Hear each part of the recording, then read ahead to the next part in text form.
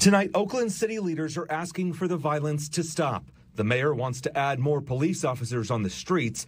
It comes as the latest victim, 28-year-old Eric Davis, was gunned down near Lake Merritt Sunday afternoon. Police say he was trying to stop someone breaking into a car. We're so hurt right now.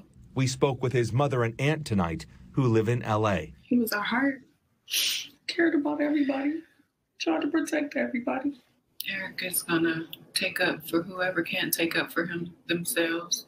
Davis moved to Oakland 2 years ago. He worked for a restoration company doing construction before he was heavily involved in the new Mount Pleasant Missionary Baptist Church in L.A., teaching Bible study and coaching kids in basketball.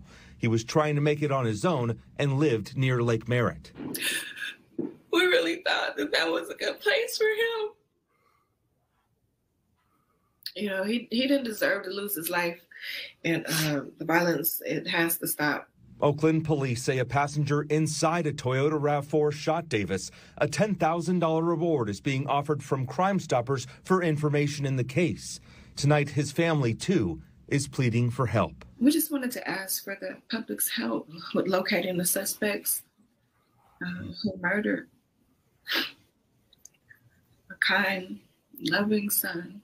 Tomorrow, Oakland Police Chief LaRon Armstrong will give an update on the investigation. He'll also talk about the call for more staffing and how his department is using tactical units to respond to certain crimes. Earlier today, Mayor Schaaf and City Council members say they'll support stopping some police budget cuts while continuing to invest in violence prevention measures. We have to demonstrate our support for those officers who are sacrificing daily to keep our community safe. Cull, NBC Bay Area News.